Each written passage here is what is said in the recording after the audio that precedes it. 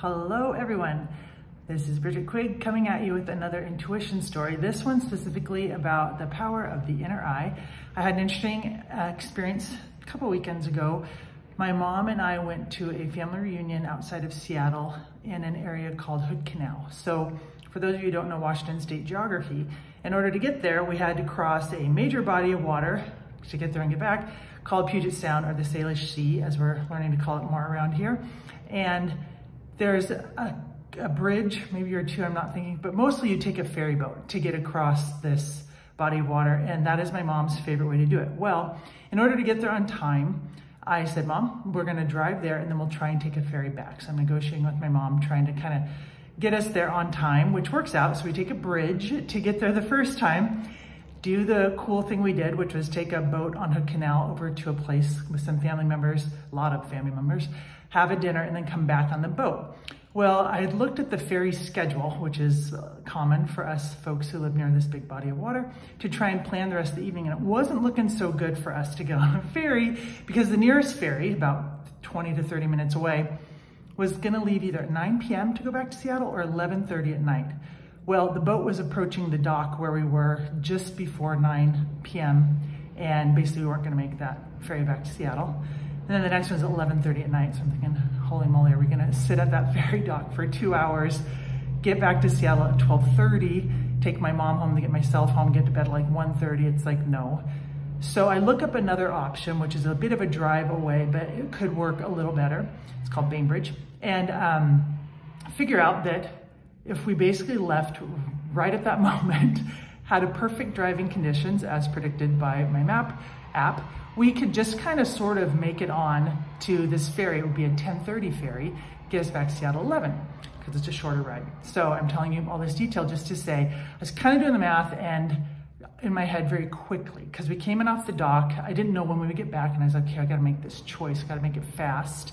And so getting to the other ferry 15 minutes before it left was our destiny if everything worked out perfectly. On a Saturday night at 10:30, you're thinking maybe that'll work out. Maybe there'll be nobody there. It's kind of late. Maybe everybody's already home. So the logic of it wasn't super high, but what I did is I closed my eyes. So here's the intuition part, and checked my screen, which is what I do. So I look to my inner eye with my eyes closed, and I see what pops up and kind of what holds. And sometimes I'll test out different things because my body also responds. So what I saw was Bainbridge. So that's that 10:30 option, a little bit of a drive away. And I tried to test out Bridge or like the other way, and it just felt very dark and heavy and it didn't pop on my screen. So Bainbridge it was. I was like, all right, Mom, we're going for it. I'm gonna run and get the car.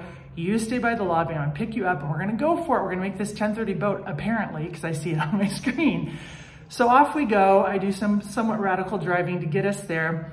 We do get there about 15 minutes where the boat's supposed to leave, and I pop out my phone and I look at, I'm in line now, at the lineup. So Washington State Department of Transportation will tell you how many tickets they've sold to get on the boat.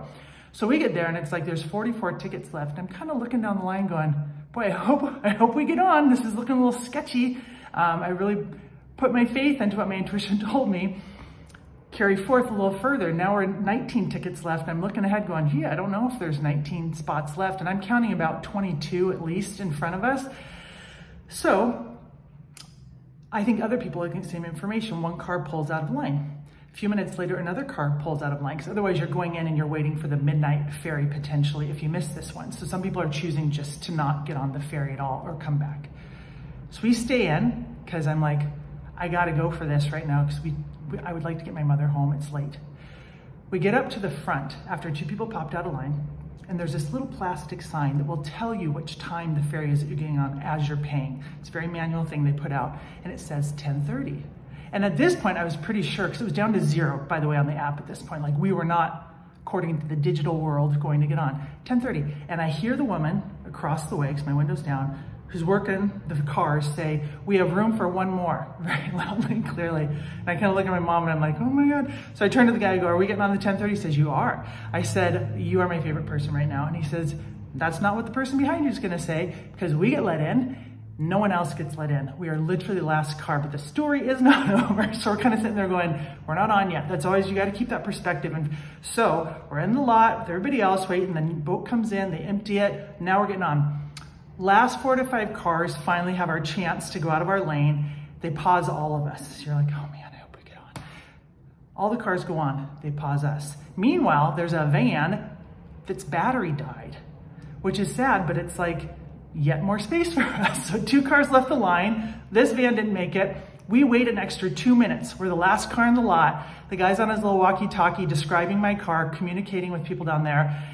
And finally, the last moment after all of our stress, he goes, you guys can drive on. And we do. We get on the boat. We're the last ones there. As they joke in Washington State, you got the rope around your bumper, but you're the last one on. And Mom and I wrapped ourselves up in blankets from my car, went upstairs. It's very sweet. It makes me want to cry. And we watched the water go by in the dark, and the beauty of downtown Seattle as we came in was just so fun for her. And she got her boat ride, and I was so tested by the experience of how do I believe what I got on my screen, because it seems like it's not going really great. And yet, in the end, as has happened to me so many times in my life, when I really go all in, which I tend to, on what I get intuitively, it totally worked out. And was quite miraculous and fun. So that's my Bainbridge Ferry, true believer, faith in my inner eye and kind of my body reaction story, despite all the machinations and things that happened on the way. All right, there's an intuition story for you. All the best. Bye.